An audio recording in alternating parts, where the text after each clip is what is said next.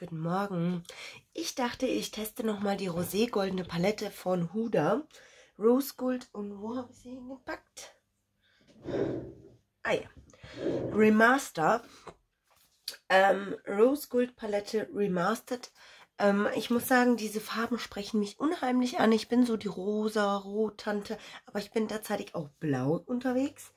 Ich wollte mit euch einfach gucken, was die Palette an sich kann. Ich habe erst sie einmal benutzt und dachte, so 3 Looks gehen auf jeden Fall. Dann kann ich schon mal meine Meinung sagen. Ich finde, bei 3 Looks sieht man einfach, wie jeder Ton arbeitet. Und heute soll es so ein rosé-goldener Ton sein. Vielleicht Rosé. Ich möchte unbedingt dieses Pink Diamond ausprobieren.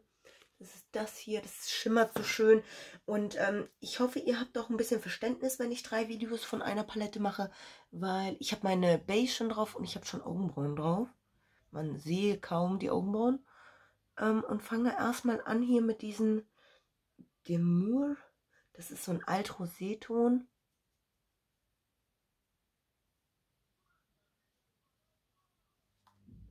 Ja. Kann man schon auf die Kacke hauen, ne?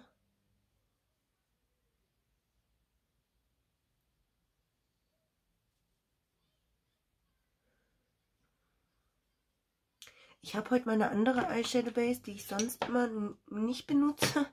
Ich habe heute so ein Pöttchen genommen von Essence. Relativ trocken wie das, was ich sonst drauf habe. Und da ist auch noch ein Teil von Maybelline drin. Ich würde aber auch gerne MAC testen. Also diesen Paint Pot in Ochre oder Painterly. Ich fand die früher immer gut, aber ich finde Essence hat es irgendwie... Also ich fand immer diese Pöttchen gut. Ob das jetzt von MAC gut ist, kann ich euch nicht sagen. Ich benutze wieder aus demselben Morphe-Set, was ich auch gestern mit der Palette benutzt habe. Also einen stinknormalen Blenderpinsel in Spitz. Relativ und benutze immer mein Teil zum Reinigen hier. Ich habe schon geguckt, wo mein anderes Reinigungszeug ist. Um einfach mal richtig zu gucken, was die können, wenn man sie auch mal in die Schnellreinigung packt. Da kommt dann noch mal einiges raus. Und der verliert auch Haare, ja. Ist auch relativ grob geschnitten. Also vielleicht hätte man sie vorher in Spülung. Ich werde das auf jeden Fall testen und euch dann berichten. Dann möchte ich aus der Palette mal dieses Dollface benutzen. Das ist dieses ganz, ganz arg pinke. Das möchte ich mir unterhalb der Lidfalte geben. Oberhalb der Lidfalte. Hier so. Auf meine Wunschliste zum Black Friday.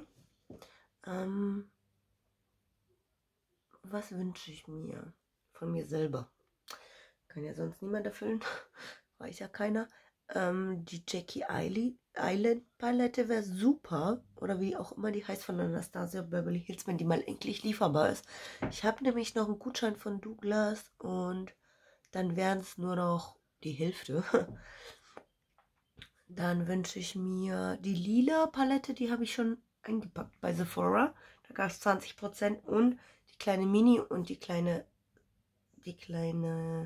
Mini Star, Mini Nude möchte ich ausprobieren. Und ja, mal gucken. Also es klappt ganz gut, ganz ordentlich. Geht zack, zack. Also wirklich keinen großen Aufwand betätigen. Ich möchte aber noch mit demselben Pinsel, es tut mir leid, aber meine Nase ist irgendwie, ich vergesse beim Arzt und schon zack, zack, zack, bin ich schon erkältet. Ich hoffe, ihr erkennt diese Schönheit und nicht den Dreck hinten dran. Aber meine Wunden heilen auch. Ja. Dann möchte ich zum Dunkler werden einmal diesen Ton hier nochmal, den hier. Das ist so ein dunkel alt. Ja, ich würde sagen, wir sind so abgestuft gegangen.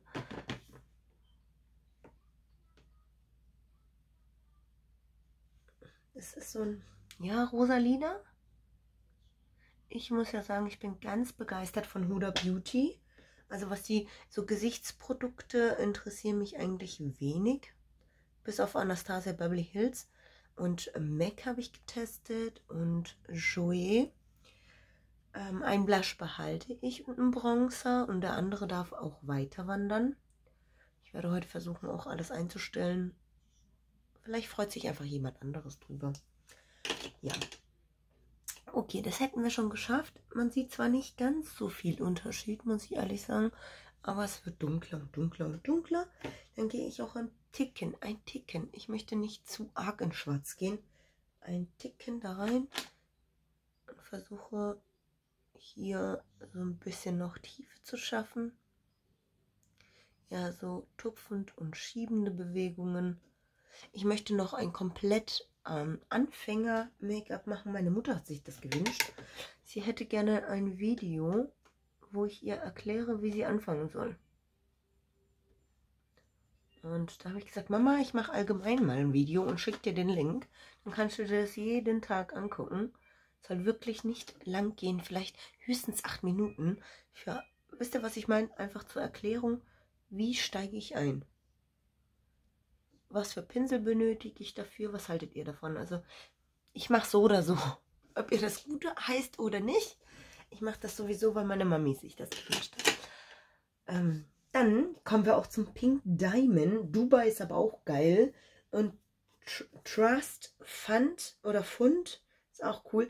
24K interessiert mich irgendwie gar nicht. Ich finde diese Altgold-Geschichten nicht so schön. Wobei das eher so ins Grünliche geht. Das kann man auch mit Grün kombinieren. Aber so an sich interessiert mich eher so das andere. Und wir können auch mal Dubai swatchen. Wenn ich die swatche, fühlen sie sich irgendwie leicht feucht an. Feucht und fröhlich und so gummiert. Gerade weil mein Finger noch nass war. Wo seht ihr diese Glitzerpartikel? Unheimlich schön. Ich stehe derzeitig voll auf Glitzer im Alltag. Zwar nicht so groben, aber schon, dass mein Lid hier wumst. So, ich versuche jetzt erstmal einen flach gebundenen Pinsel. Ich vermute, es klappt nicht mit einem flach gebundenen Pinsel, weil sie von der Textur sehr gummiert sind. So ein bisschen, oh doch, es trägt sich was auf. Ich habe ihn mit einem feuchten Tuch abgenommen und jetzt gucken wir mal, wie schön es ist. Ich könnte weinen. Soll ich wieder anfangen zu weinen? Also ein bisschen muss man aufpassen. Man kann halt nicht bei jedem Lid alles tragen. Zum Beispiel, je mehr Schichten, je mehr zieht sich das so zusammen. Ich hoffe, ihr erkennt das, was ich meine. Wisst ihr, weil man dann so drückt, dann zieht sich das irgendwie, das Lid so ein bisschen zusammen. Und dann sieht es aus, als wäre es 100 Jahre alt. Aber es funktioniert richtig gut mit diesem flach gebundenen Pinsel. Und das Set, also ich meine für 27 Euro hochgerechnet, kostet ein Pinsel dann irgendwas mit 2 Euro oder so. Das sind ja 12 Stück. 2 Euro und 1 Cent oder sowas. 3 Cent, 5 Cent, irgendwie so. Und den Dreh, also wirklich nicht viel. Das kann man mal machen. Deswegen wollte ich es testen. Es ist nicht das Beste von Morphe. Ich muss sagen, die sind viel, viel besser geschnitten, diese einzelnen Pinsel. Ja, ich gucke mal, was ich aus der Spülung noch machen kann. Vielleicht werden sie so ein bisschen, ja, feiner. Aber können wir bitte mal über diese Pigmentierung sprechen? Ich meine, ich habe es noch nicht angesprüht, ne? Weil ich euch mal einfach mal gesagt habe. Ich sprühe gerne mit Rosenwasser an, das hatte ich schon im letzten Video gesagt, weil ich finde einfach, dass Rosenwasser meine Augen nicht so reizt wie anderer Kram, den man so ins Gesicht sich sprüht, wie Gesichtswasser. Also meistens ist da Alkohol drin und das vertrage ich einfach nicht. So, dann gehe ich in das Altrosé, was wir hier hinten verdunkelt haben, und verbinde so die zwei Geschichten hier, damit es nicht ganz so dunkel ist. So wenig wie möglich blenden, eher so drauf pressen. Ja, mit Foundation sieht das Ganze dann noch besser aus. So, ich würde auch sagen, ich hau mir jetzt die Foundation drauf, den Primer und Gedöns. Dann komme ich nochmal zum unteren Wimpernkranz Und ja, dann sehen wir uns gleich wieder. So, ihr Lieben, ich bin wieder am Start. Ich benutze wieder Blush. Ich habe ein bisschen vorbereitet. Meine Lippen habe ich gemacht. Ein bisschen Bronzer, ein bisschen Highlighter. Ich trage den Highlighter immer so auf und dann verblende ich ihn mit dem Pinsel, mit dem ich dann Rouge auftrage. Und ich finde, es gibt einen ganz, ganz tollen Effekt, ohne dass er so platziert aussieht. Versteht ihr, was ich meine? Das sieht dann einfach, ja, verblendet aus. Es gehört einfach zum Rest des Gesichtes und ich kann euch einfach diese Technik empfehlen, erst den Bronzer aufzutragen, dann den Highlighter und am Schluss den Blush. Dann passt alles so zusammen, wie es zusammengehörig ist. Auf den Lippen trage ich einen Lip Liner von Rival de Loop. Das ist Matte Couture Reihe. Ich glaube, das war meine LE 01 Lake. Lecco Mio. Oder Lack. Lack Lake, weiß ich nicht. Und oben drüber, so ein bisschen, dass es so Kontrast gibt, dass es so eine dicke Lippe gibt, trage ich Buttercup von Gerard Cosmetics oben drüber auf und eher so in der Mitte, damit wir diesen Effekt haben, den die liebe Loredana immer hat. Und ja, kommen wir zum unteren Wimpernkranz. Ich habe tolle Pinsel dafür, muss ich echt sagen. In dem Set waren wirklich feine Pinsel. Deswegen habe ich gedacht, ja, für 27 € kann man das mal machen. Ich finde auch, dass dieses Auge viel, viel schön schimmert als das hier.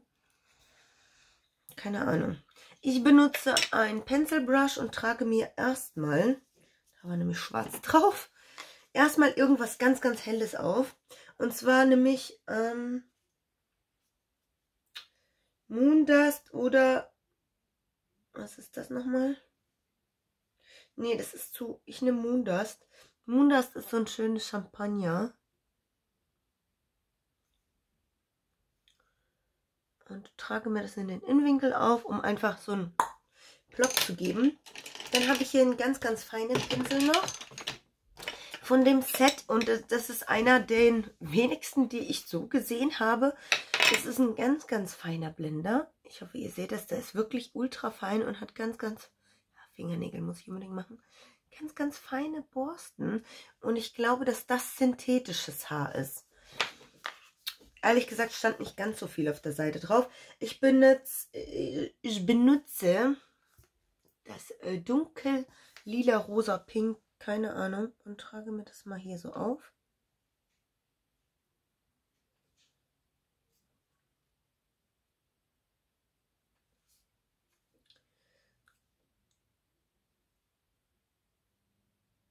Wir hätten auch als Kontrast gerne grün nehmen können.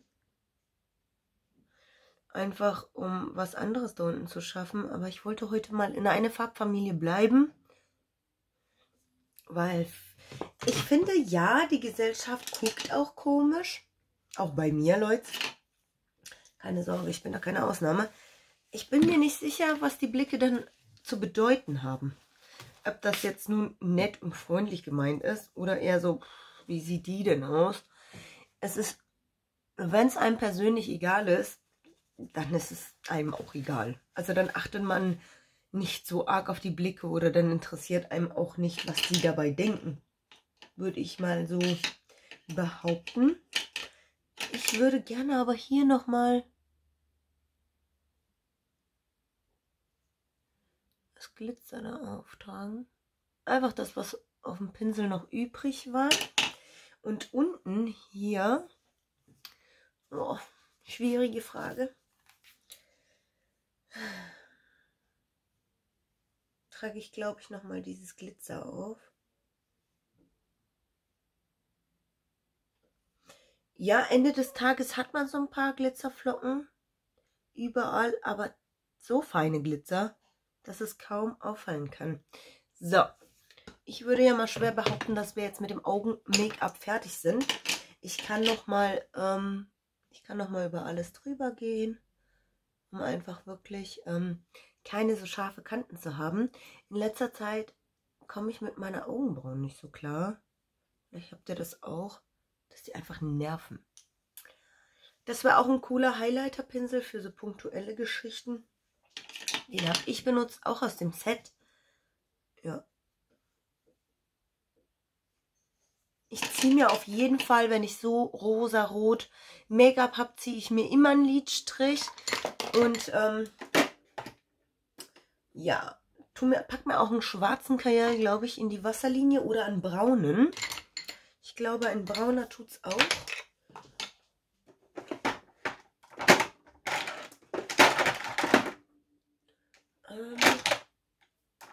Wisst ihr was? Wir machen es nicht so dunkel. Ich benutze ein Lila.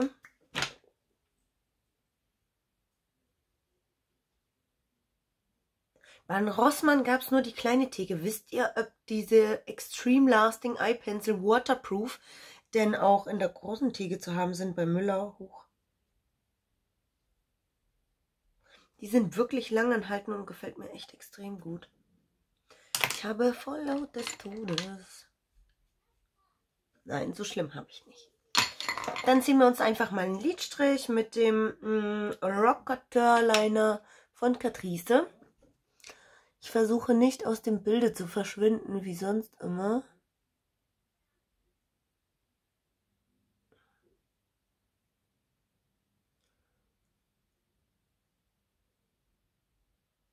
Ja, das ist nicht so einfach hier mit der Kamerageschichte.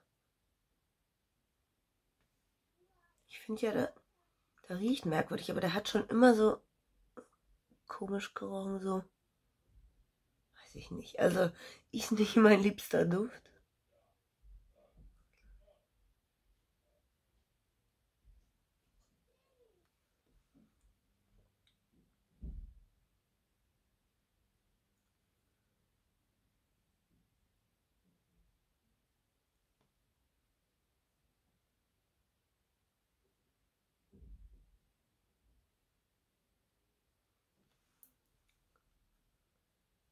So, das hätten wir. Es war heute nicht so einfach. Ich habe einen Kaffee zu viel vielleicht gehabt.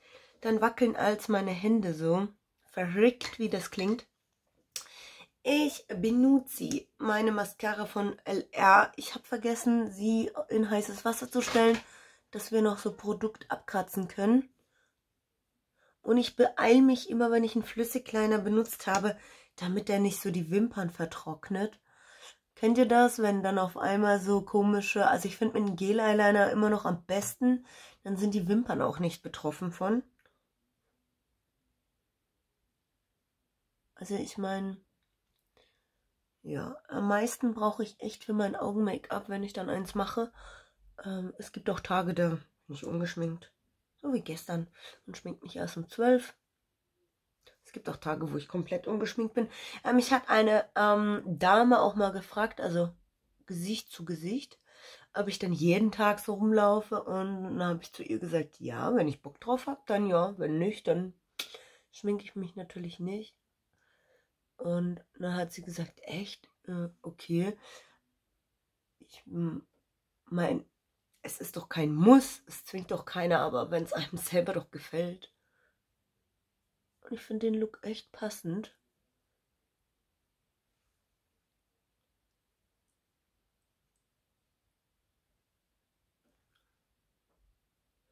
Und wenn es noch diese Extreme Last Pencil gibt von Essence, kann ich sie euch absolut ans Herz raten. Also ich habe sie in beige und in schwarz.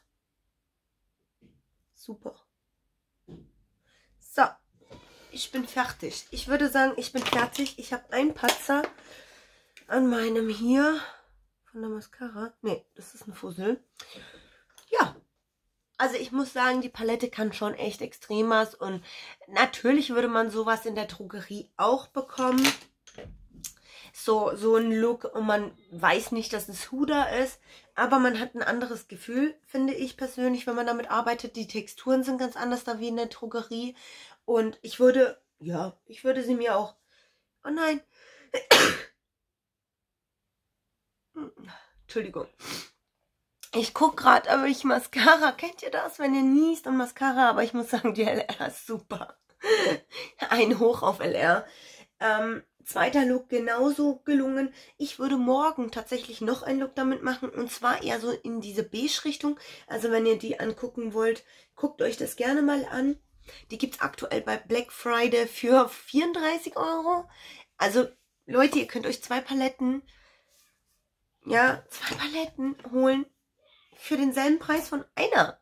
Und ich weiß noch, dass ich 20% zwar drauf hatte, aber trotzdem es teuer war. Oder 15 Euro weniger gezahlt habe.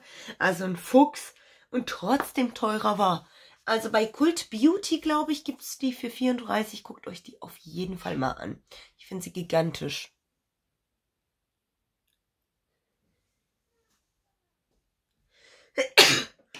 Oh, jetzt ist aber gut. Ciao.